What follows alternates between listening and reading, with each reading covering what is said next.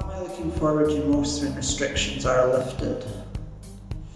Going to the cinema, running training on a 400-metre track where I don't actually have to sneak onto the premises to make use of the track. And I think, like the vast majority of people who will be watching this video, to see Rangers play and the resumption of the football season.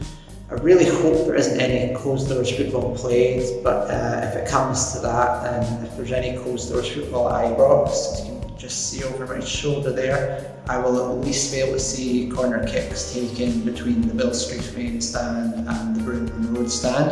Like I say, I hope it doesn't come to that. And like most people who will be watching this video, seeing Rangers play again, whether it's actually attending a match at Ibrox or online or on TV from home, then I think that's what the vast majority of us are looking forward to.